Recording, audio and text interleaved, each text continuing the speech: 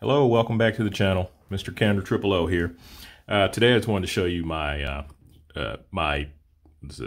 Gerber Applegate Fairbairn.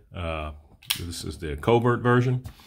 They have I guess they have a regular combat version, and they've also got a smaller version called the Mini Covert.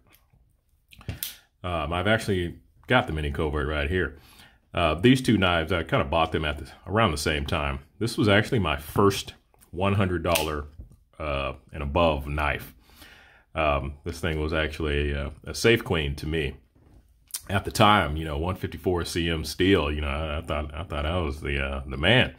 Just coming from 440C and BG10 and 14C 28N and stuff like that. And so, when I got this, I was like, wow. Then, of course, after I got it, I had the problem of not really having anything to do with it. I worked in an office, and so I ended up just kind of carrying this one around for the most part.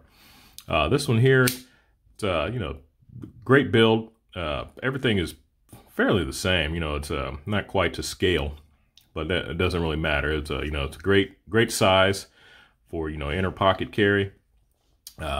The only thing with this one is the steel is a bit questionable. I can't remember what it is. It's almost like an HCR 13 kind of thing. I think at the time I just assumed it was 154 cm because the larger version was 154 cm.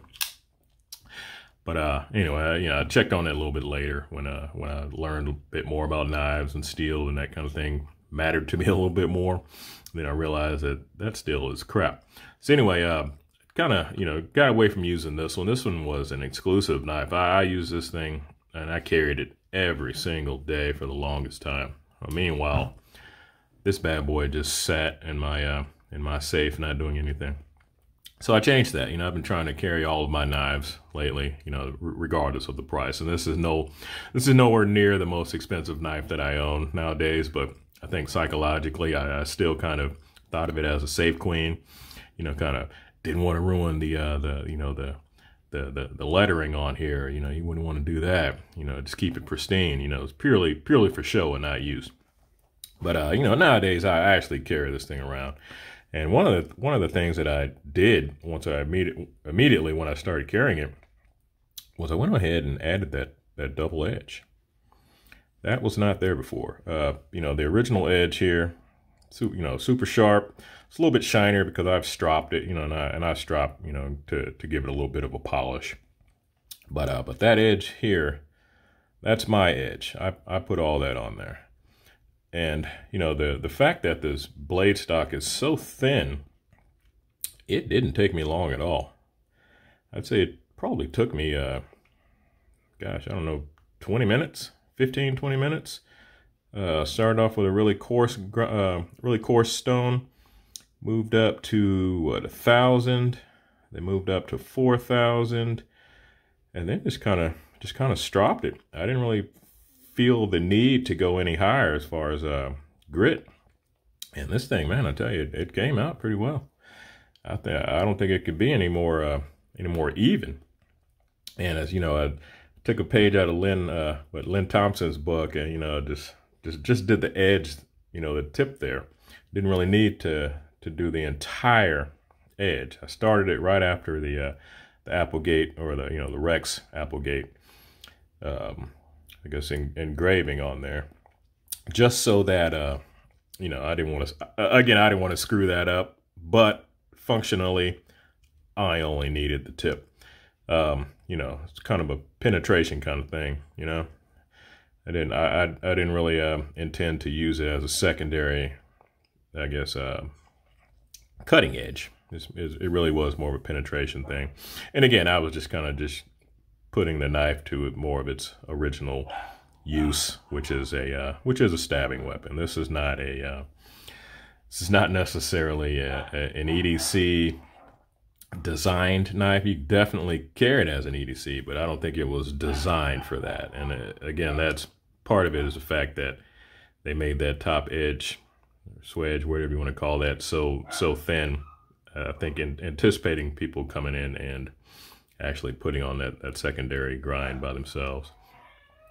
So anyway, my dogs are are getting hungry and they're out there whining, so you can probably hear that in the video. So I'm going to cut this one short. But before I do that, I just wanted to, again, I just wanted to showcase one of my vault knives, even though it probably doesn't deserve to have that title anymore. Man, this thing is, it's a great knife, and it, like I said, that secondary edge actually is completely recessed in that handle, which makes it much safer than a normal double-edged knife, you know, which is probably going to be a fixed blade anyway. You don't really see too many double blade folders unless it's an OTF or something like that. But anyway, let me go ahead and do a quick size comparison for you before I go. So there's that. Right here I've got the PM2, and they're kind of similar in size, at least handle size. The blade obviously is a little bit different. Let's see there. Yeah, it's about a quarter inch shorter, half an inch maybe. I don't have the actual specs on it, so I'm not worried about that. Just wanted to show you the size, but the handles are very, very similar lengthwise. You know, it couldn't be more different, I guess, in shape. But anyway, just wanted to give you some reference. Another one here is the Endura 4. I think many of y'all have an Endura 4, so I think that would be a good reference knife. Yeah, it's pretty comparable in length, if not the same. But yeah. Anyway, just wanted to give you a look at that bad boy after I put my fancy new edge on there. So just wanted to show that and put that out there. So again, thanks for watching. Bye.